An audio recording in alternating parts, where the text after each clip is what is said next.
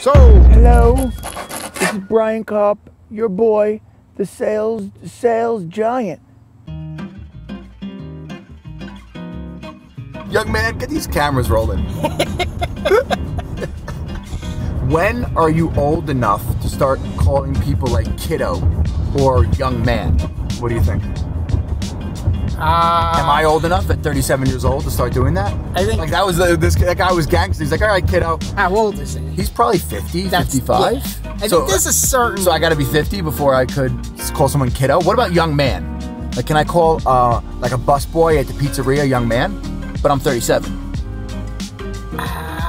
Yeah, I would say young man's all right. But So like if someone that's like 21 is like, all right, thanks, kiddo, and you're like 40. So, but when can I start using kiddo, young man? I'd say 50. Oh, really? So I got, oh my God, I got, what is that? I'm 37, so that's 40. I got 13 years before I can start rocking some of that cool. I mean, I don't think there's an official age, though. I mean, I don't think anybody's going to be like, what'd you call me? Right.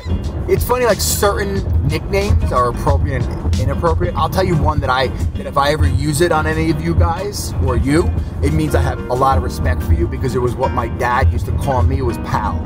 So if I really, really like you or I really have a great relationship with you, I will call you, thanks, pal.